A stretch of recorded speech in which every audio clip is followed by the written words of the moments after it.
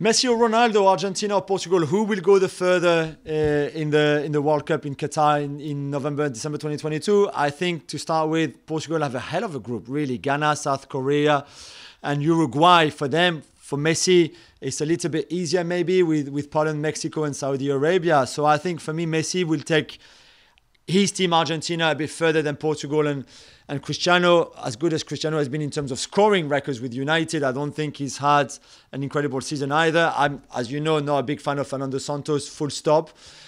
Even if he still managed to qualify that team for the World Cup, I don't really have high hopes for them. I've got more high hopes for Messi and Argentina, so I'll go for them to go further than Portugal in the World Cup.